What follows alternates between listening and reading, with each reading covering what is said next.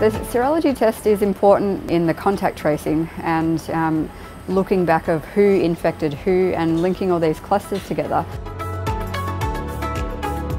We were prepared to do test development as soon as we knew that there was an outbreak. So as soon as the sequence of the virus was released, we made pieces of the virus. So this is all non-infectious work without using the actual virus, and then worked to develop that test.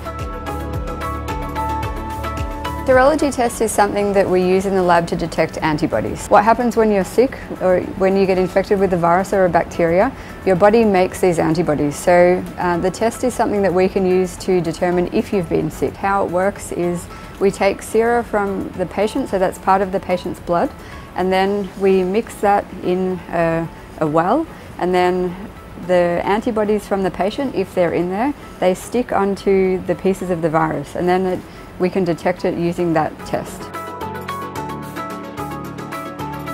So this test takes probably about half a day. So we can have, if we get the blood in the morning, we can have an answer by lunchtime.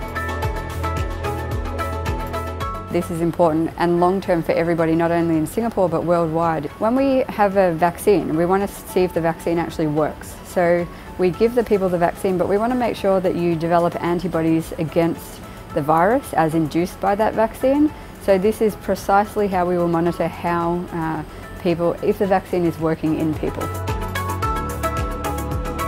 I would like to highlight NCID. The people there are amazing, and I had a chance to work very closely with them, and these are the people on the ground that are handing us the samples. So personally, these are the people that I see directly. And we're all working day and night. We don't see our friends, we don't see our family, and so we get to know each other as a family instead. To see how all the different institutes and organisations in Singapore really have worked together to this, to try to help everybody.